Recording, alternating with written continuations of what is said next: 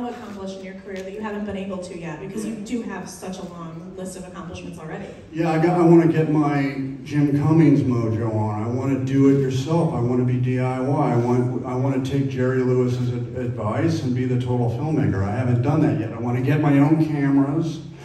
I want to write my own script. I want to direct and put whomever I want in that movie.